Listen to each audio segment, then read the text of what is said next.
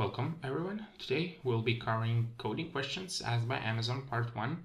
In today's episode we will cover the find the triplets algorithm that Amazon asks on their coding interviews. I will explain it line by line and give the full solution, but you can also look at this like an exercise and try to do it yourself first. So let's get started.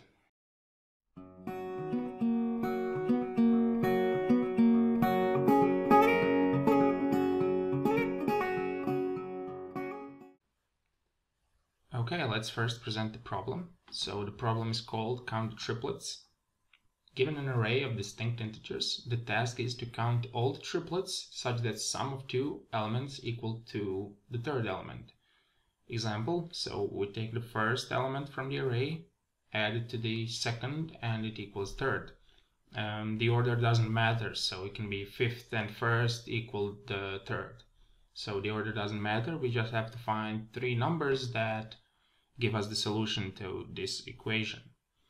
If such triplets exist, we should return their number, so number of those triplets, and if not, just return -1. So example input, we have an array of integers 1, 5, 3, 2, and the output is 2 because 1 plus 2 is 3, and 3 plus 2 is 5. Let's now go over the approach. So let's first take the first element and then every other element and compare them, add them together and see what we get. So this is what our array looks like. We take the first element and we compare it to our other elements, 3, 5 and 2. We add them up because we have to know the sum, and this is what we get. So we get 4, 6 and 3, and then we compare the sum to our array. And we can clearly see that the only elements that match this is 3, because 1 plus 2 is 3, and we have 3 in our array. Okay, now we know how we should go over this, and let's continue to the next step. So if we get the matching number, we just increment our counter by 1, and then we go to the next step. What is the next step? We should repeat all that for our other elements by using a for loop, but we shouldn't include the elements before this one because we already counted them.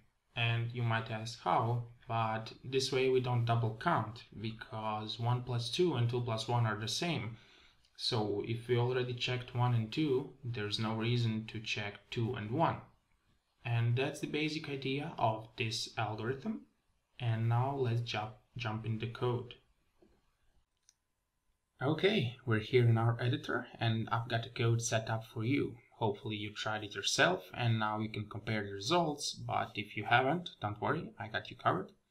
I've tried to make it simple and understandable, so let's get started. We're in our Eclipse and let's start by defining the method. So what do we have to do? We have to return an integer of our triplets. So that's why we set the counter of our triplets here. And now remember what I was saying. So we should start by taking every element and compare it to every single other element. That's why we have the for loop over here. So we start from the number 0 and we go all the way up to array length -1. The reason we go -1 is because the last element is already checked. So if you take the first element, take the second and third, you already compare it to the last element, and that's why we don't need to compare the last element. And we don't have anything to compare it to because it's the last element.